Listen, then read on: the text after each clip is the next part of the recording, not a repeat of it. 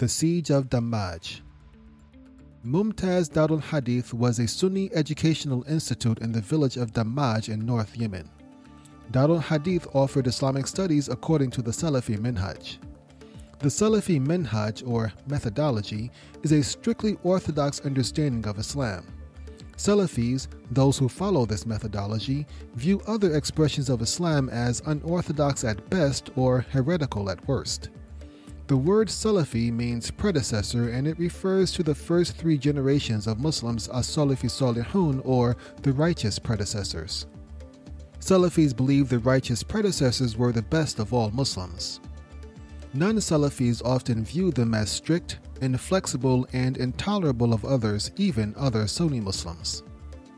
The modern Salafi movement was founded by Muhammad Abdul Wahhab, the religious advisor of Ibn Saud, the founder of the Saudi royal family. Opponents of the Salafis often call them Wahhabis after Abdul Wahhab.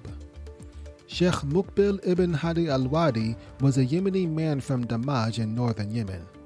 He was born into a Zaydi family but studied Islam at the University of Medina in Saudi Arabia. By the time he graduated, Sheikh Muqbil had converted to Sunni Islam and was a staunch Salafi.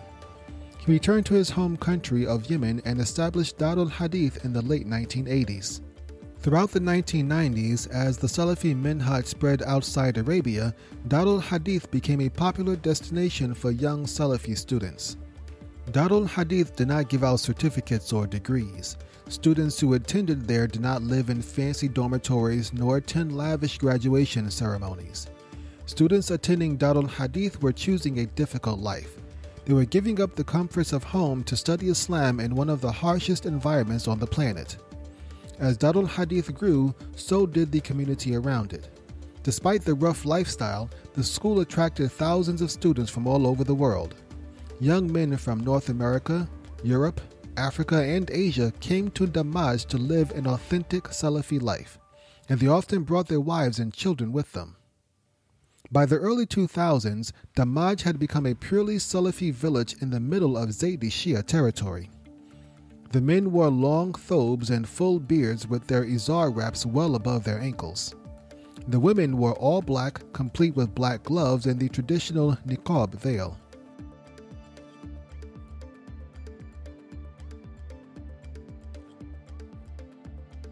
Even though Salafis consider the Shias to be heretics, there was little conflict between the residents of Dammaj and their Zaydi neighbors.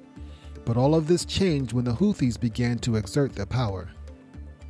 While the world was focused on the Arab Spring protests in Sana'a, no one paid attention to the Houthis as they strengthened their hold in northern Yemen. In October 2011, the Houthis accused Darul Hadith of being a front for ACAP and of smuggling in weapons and fighters.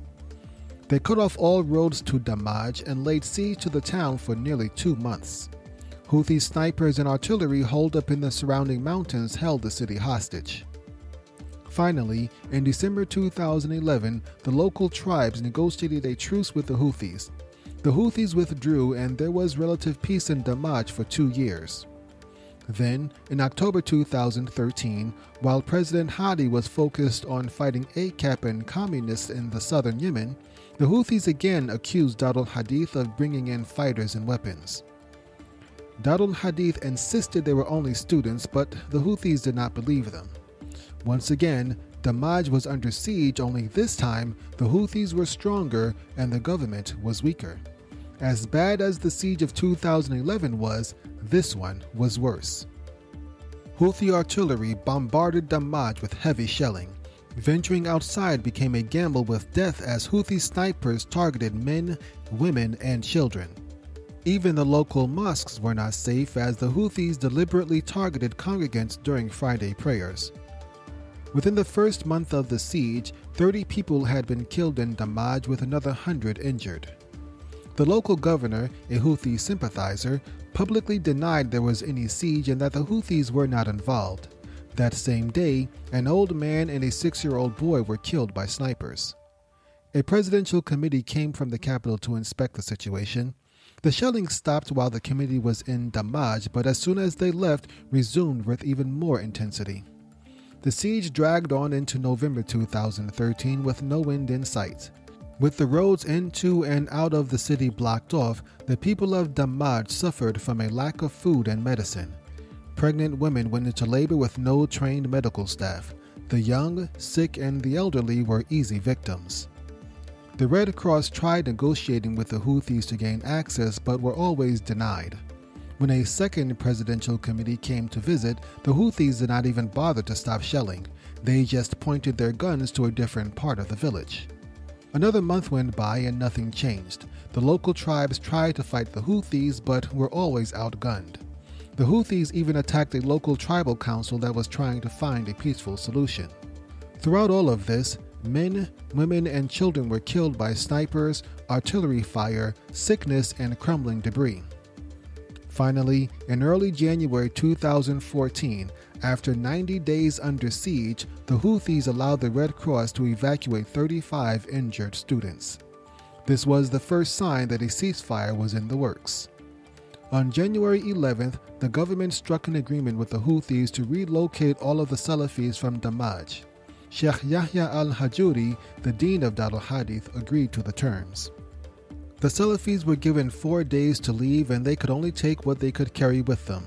The government and local tribes provided hundreds of trucks and buses to transport the nearly 10,000 residents of Dammaj. Throughout the siege, over 800 people were killed.